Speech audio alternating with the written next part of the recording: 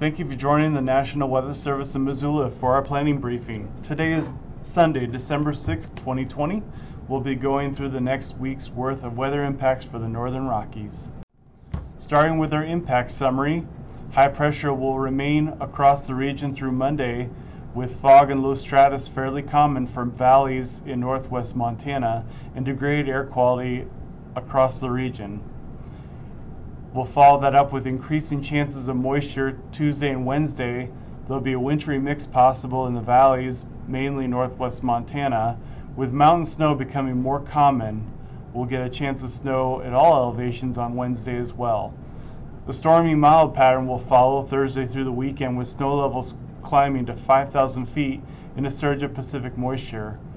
Temperatures during the day will cause some melting of snow and ice, but overnight ice will reform with the freezing temperatures. We'll drill down a little further. Through Monday, we'll be seeing what we've been seeing for the last several days, and that includes fog and stratus for northwest Montana. Here highlighted in the image is the fog and low stratus that's been consuming the Flathead Valley, Mission Valley, all the way up to Eureka and Libby, and even occasionally from Missoula and points west on Interstate 90, including Superior and Alberton and St. Regis. These areas of fog and stratus have led to poor air quality, and for areas outside of this foggy region, we'll be seeing dry conditions and high clouds. Then we get into Tuesday, and we see that there's a little bit of a chance of ice accumulation. This would suggest from our weather models that freezing rain is possible across northwest Montana, and the weather scenario certainly supports it. The accumulations do not look to be very much.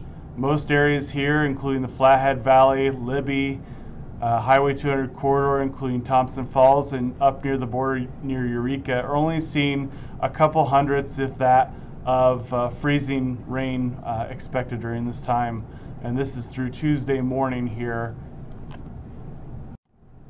Then we'll follow that up with Wednesday snow, and here is a chart, and this is ending on Thursday morning for the previous 24 hours, what the probability of snow for 1 inch, 2 inches, and 4 inches is across the Northern Rockies. You can see that the mountain passes appear to be pretty favored, especially in north central Idaho. Higher elevations generally are more favored than the low elevations for snow accumulations of 1 inch. And we can see this also up here in the West Glacier, Pole Bridge, Essex, and all the way down to Seeley Lake. Other points near the divide, near the Continental Divide and Glacier Park.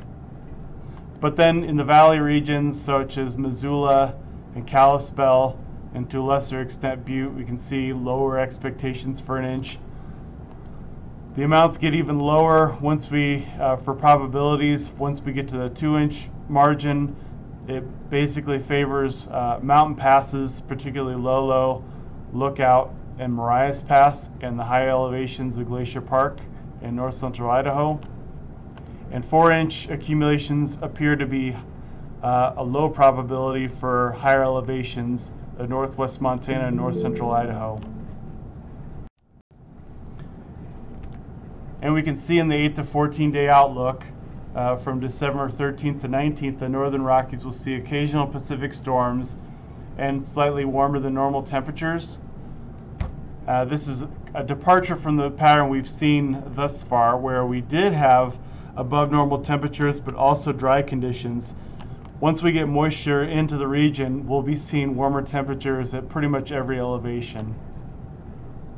More details on this later. And finally, to our weather impact summary. We're expecting that freezing fog to become an issue for northwest and west central Montana on Monday morning, with the freezing rain and snow starting to come down to lower elevations in northwest Montana. And then snow for pretty much all elevations outside of Lemhi County. However, as noted before, the accumulations are fairly low, and perhaps some lingering freezing rain for far northwest Montana.